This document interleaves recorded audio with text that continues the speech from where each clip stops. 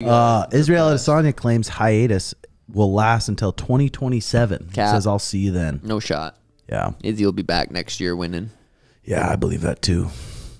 Ian Garry reveals that Leon Edwards had kicked him out of Team Renegade. I didn't know they trained before. I feel like that's handled weird. I don't think so. If Ian Garry wants to come train, he clearly sees Ian Garry's climbing the ranks.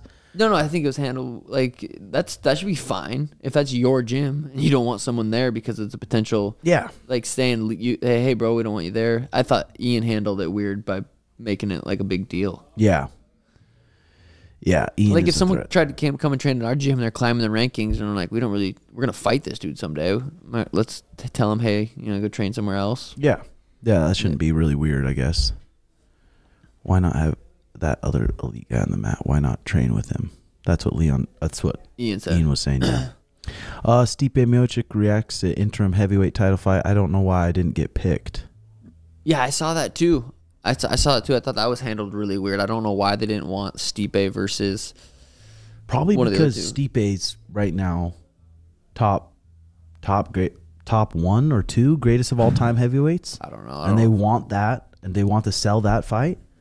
So yeah, that's really weird. That is really weird. And Jones will be out till late next year, probably. Yep, he said John Jones gets surgery, and doctor says UFC champ could return sooner than 8 months, possibly. Return to training or return an actual fight. Did you see the video? Yeah. Just looked like he was on a single leg, double leg, whatever.